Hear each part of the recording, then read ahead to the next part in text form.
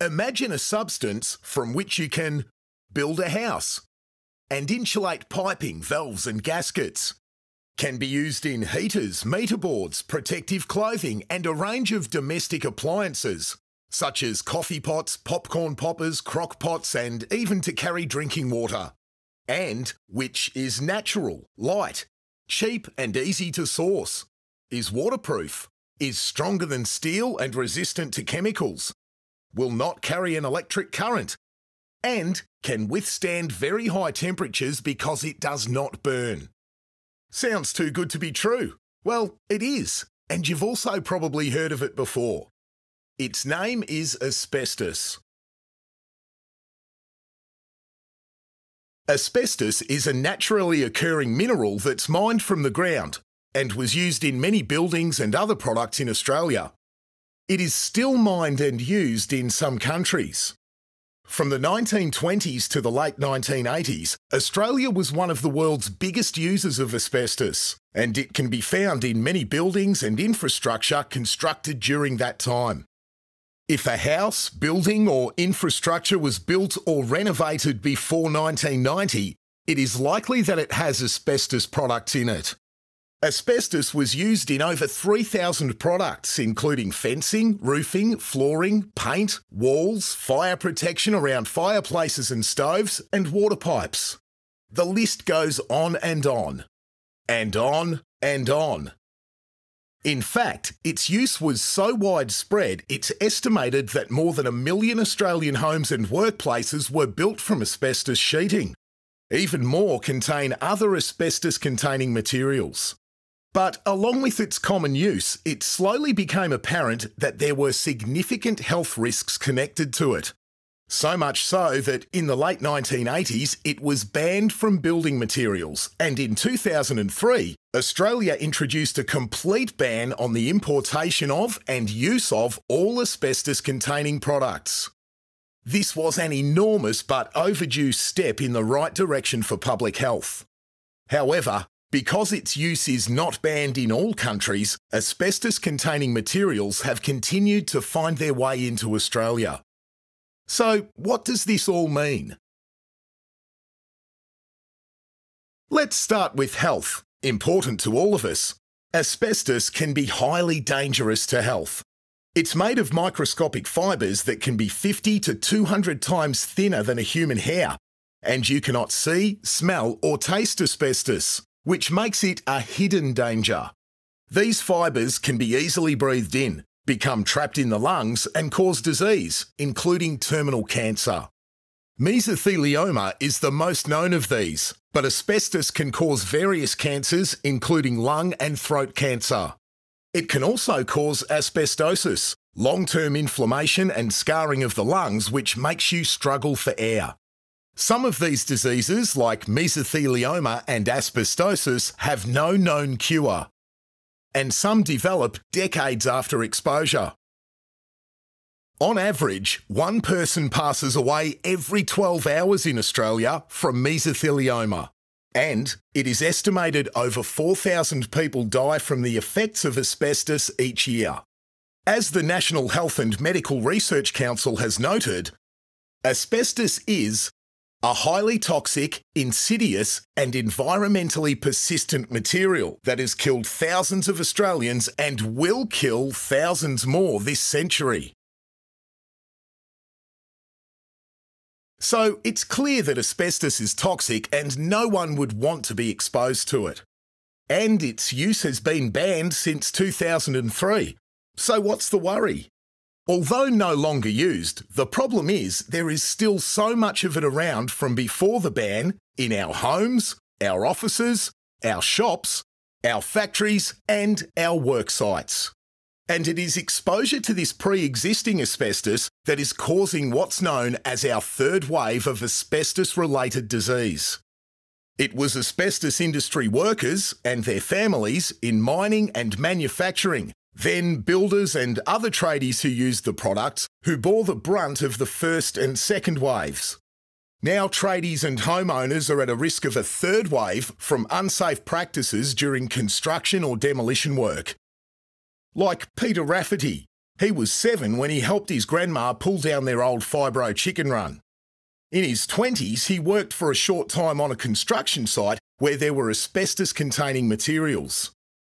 Married and with 3 boys, Pete was 45 years of age when he was diagnosed with mesothelioma and given only 9 months to live. He passed away in July 2017, only a couple of weeks after his 47th birthday. Pete would probably still be alive today if he'd known about the dangers of asbestos. Asbestos poses a risk to health when its fibres are either breathed in or swallowed. Breathing in fibres is the main risk. If asbestos-containing material is in good condition and left undisturbed, it is relatively safe, and if people are careful and don't disturb it, the fibres will remain bound in the material it's used in. But if the material is damaged or crumbling because what's holding it together is disintegrating, known as friable asbestos, or it's disturbed by breaking, cutting, drilling or sanding, the fibres are released into the air.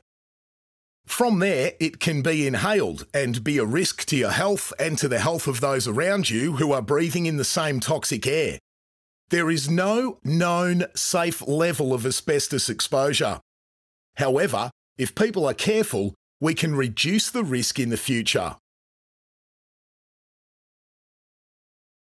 It can't be overstated how important it is that all tradies, like plumbers and electricians, are aware of the risks of asbestos exposure on building sites and in construction work. This starts with knowing what to look for and understanding where asbestos-containing material might be found. For workplaces in buildings built before 2004, management or people in control of them must keep an asbestos register. This is a document which lists all identified or assumed asbestos in a workplace. It also states what condition the asbestos is in. This should be looked at before starting any building work, including maintenance and minor alterations, to ensure it remains undisturbed. At the physical location of the asbestos, its presence must be clearly indicated by labelling or signage. If you're a tradie, it's likely that you regularly come across asbestos when working on residential homes. And most residential homes aren't required to have an asbestos register, and owners or tenants may not be aware that the substance is present. So, where do you find it? It is common to find asbestos mixed with cement and compressed into materials like fibro sheeting, flat and corrugated, in walls, ceilings, roofs and fences. Partitioning in wet areas or around old fireplaces in kitchens, laundries and bathrooms. Downpipes and gutters.